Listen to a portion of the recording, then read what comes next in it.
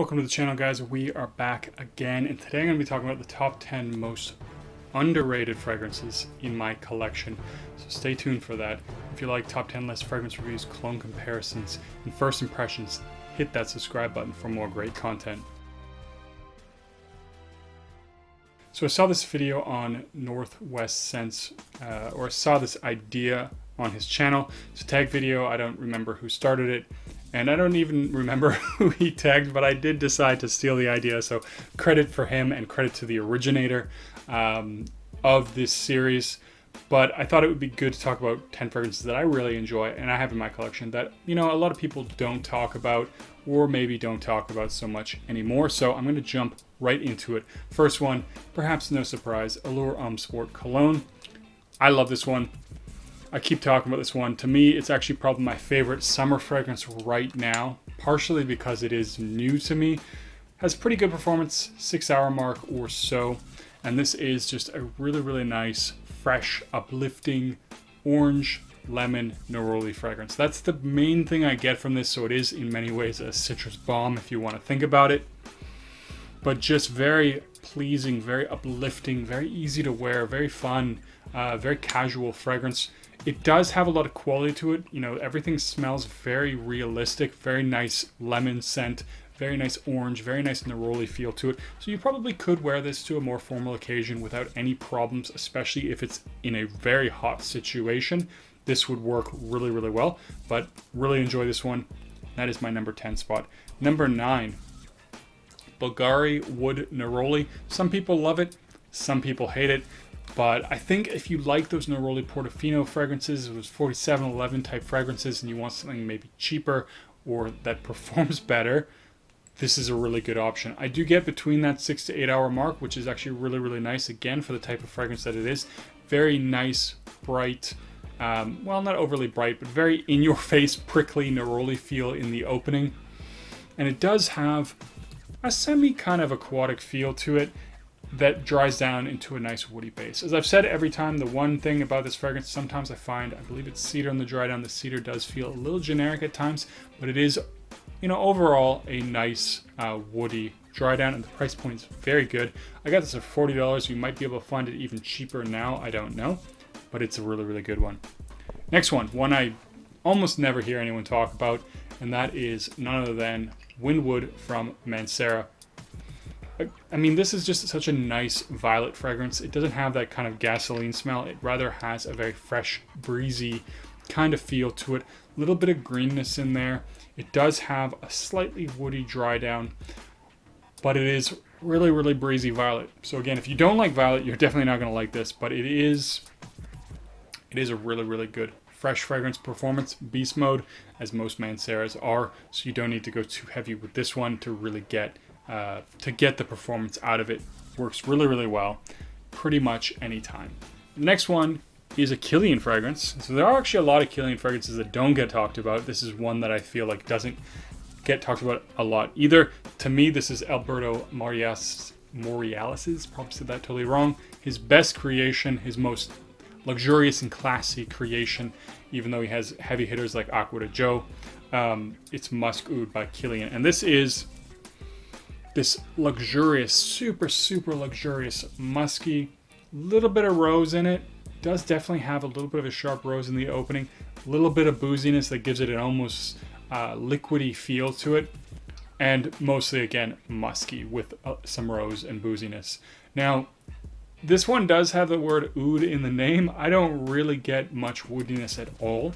And in fact, a little bit more of wood in the base would be maybe the only thing I would change about this fragrance, but I'd have to smell the entire composition with a woodier base to really know if it works, but don't expect oud. That's all I'm trying to say. If you're trying to get something with a really nice oud vibe, this is definitely not it. If you want a heavy musky fragrance and you want something luxurious, something with a hint of rose, or you do like rose, this would be a good one to check out. That booziness adds a nice character to it, I feel, and it doesn't come off any way as being overly alcoholic, or you won't smell like a drunk like some fragrances from Kilian. But really, really good one. Beast mode performance, like literally crazy performance on that one. That is nuclear, lasts forever as well, like a 12-hour fragrance. Very, very good as well. Another one, I heard this originally from Steven from Redolessence. Is a really good one.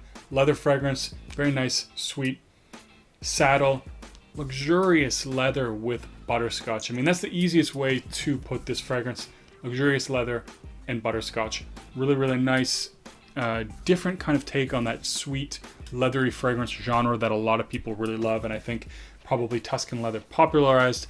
And it does that sort of sweet leather without smelling anything like Tuscan leather, which is nice because a lot of people do that raspberry leather combo.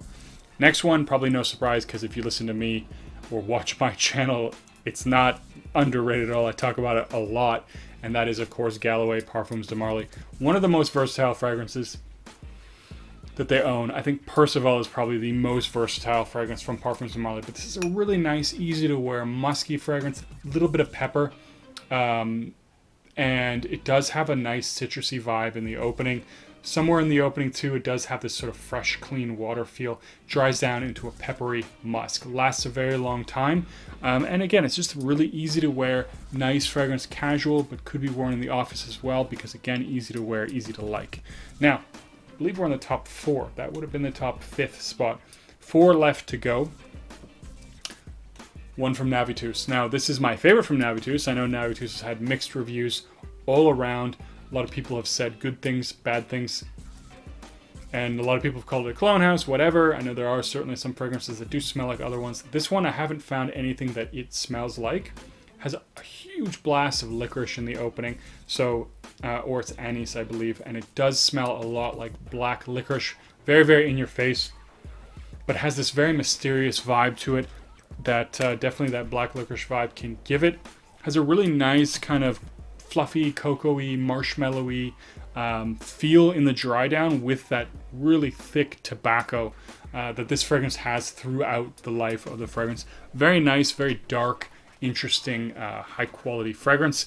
And, you know, of course, Big Beard Business should be proud of being the creative director behind this fragrance. And I think MFK was one of the perfumers, I forget who the other one was, who did that fragrance. Very, very nicely done.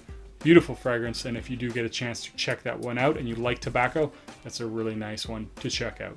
Top 3, and to me this is the #1 apple pie fragrance, Rosé All Day. A lot of people don't talk about this one that much. I know it has certainly gotten some talk, and it is a little bit older, but there's a lot of older fragrances that still get talked about a lot. If you like gourmand fragrances, this is thick, rich, sweet, syrupy apple pie. Absolutely gorgeous. I don't really get much of the rose. Does have a really nice plum note in the opening. A little bit of patchouli starts to come out in the dry down and mid. So this is not just going to be apple pie for the entire life of this fragrance. There is, you know, a stainless steel vibe. I don't get too much of that. Some people find that they get it a lot. You know, it kind of simulates the apple pie in the actual pan. But absolutely gorgeous fragrance. And if you like something that smells like an apple pie, to me this is the best of the best. Absolutely #1. Beats Oajan, beats Angel Share, beats Ombre Narguile, even though I think that's one of the first ones to really do it. Absolutely amazing, well done fragrance. Top 2, Sweetly Known by Kerosene. Now, a lot of kerosene fragrances don't get talk. I picked this one partially because I even don't talk about it that much. I did review this one, and I, of course, gave it a positive review. That's why I'm saying it's underrated. But the House of Kerosene in general, I think, is underrated. Good price-value proposition, 100 ml for around $140, which I think is really, really nice. And this one is a confectionery dream in many ways. It does have this really nice kind of bakery-esque kind of feel with cardamom in the opening. And that opening lasts for a very, very long time. This is an extremely long-lasting fragrance, 12 plus hours easily. Dries down into this nice, fluffy, marshmallowy kind of a vibe, which is very, very nice, very, very seductive. Some people did mention that there is they felt like by the fireplace with this fragrance, and I do get a little bit of that in the dry down. So it kind of has that marshmallowy feel to it, although I wouldn't say this smells like by the fireplace, but there are elements of it that I think you could compare it to that fragrance. But all in all, it's a very unique fragrance. It is really, really well done. And if you like gourmand fragrances, this one, as well as Unknown Pleasures from the house, or Follow, which does get quite a bit of talk, also very, very amazing. Man, can't wait until weather cools down. This is definitely not a hot weather fragrance by any means. Now, the number one that I personally love, and another Kilian. And, you know, it's not super underrated, but in some sense it is. This is the one that, you know, people typically talk about apple brandy a lot of times with their really boozy fragrances. But this one is single malt, and to me, single malt is the better of the two. I really, really do love this one. It's this very boozy, very enjoyable kind of rye whiskey feel. I know it is supposed to be single malt, as in you know, Scotch whiskey, but I do get more of a rye whiskey feel with this one. And it does have a little bit of a woodiness, a little bit of a smoke feel, which gives you the feeling of that cask.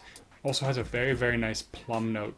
So especially if you do like plum and you want a boozy fragrance, check this one out, because it opens up with a very nice boozy plum feel to it. Dries down a little bit woodier. This is one that has a gentlemanly projection, I like to say. So it's not a beast mode fragrance, it's not a skin scent, but it is one that if someone's sitting near you, they're definitely going to smell it. And it is one that I find is it's not overly invasive. Of course, there's times when you want to wear these beast mode fragrances, but this fragrance doesn't force itself on other people, which is really nice, because there's definitely a time and a place for beast mode fragrances, definitely a time and a place for fragrances that are a little bit more, as I like to say, gentlemanly. But that being said, you know, I do really like this one. One of my favorite Kilians, maybe even my favorite Kilian, depending on my mood, but I really, really do enjoy that one. But that's it. That's the top 10 most underrated fragrances in my collection. What is the most underrated fragrance in your collection that you think people should be talking about more? Or maybe you're just happy that it's a bit of a hidden gem and you have it and other people don't? Leave a comment down below. Let me know. And as always, don't forget to like and subscribe. See you guys in the next video.